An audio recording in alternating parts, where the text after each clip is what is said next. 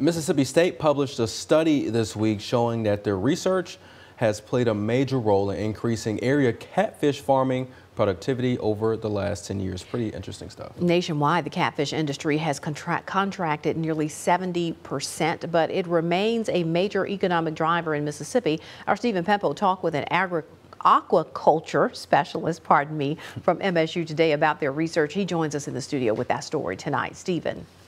Yeah, Andrea, I just discovered the word aquaculture myself today, and it's according to Mississippi State's Department of Wildlife, Fisheries, and Aquaculture that the catfish industry generated nearly $2 billion for the Alabama, Arkansas, and Mississippi economies in 2019.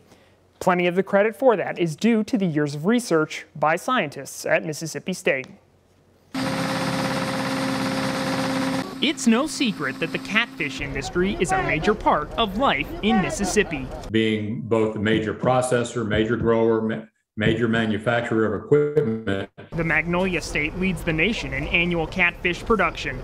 So it's no surprise that Mississippi State is also helping to lead the way when it comes to aiding its catfish farmers. According to a recent study from the school, research efforts at MSU, along with several other colleges, have led to a nearly 60% increase in catfish production in Mississippi, Alabama, and Arkansas during the last 10 years. Look at the economic impact of catfish in the region, and also to kind of look at how these new technologies are being adopted. Dr. Jimmy Avery, MSU Extension Aquaculture Specialist and Director of the Southern Regional Aquaculture Center, says their advances in catfish farming fall into three major categories.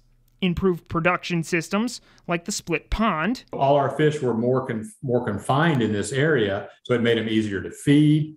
It made it easier for us to provide oxygen for them at night, and it also made it easier for us to harvest them. An improved strain of hybrid catfish, which scientists at Auburn University created. What our scientists were able to do was develop that into a commercially viable enterprise and go out and work with farmers to say, hey, look, this is how you make this hybrid.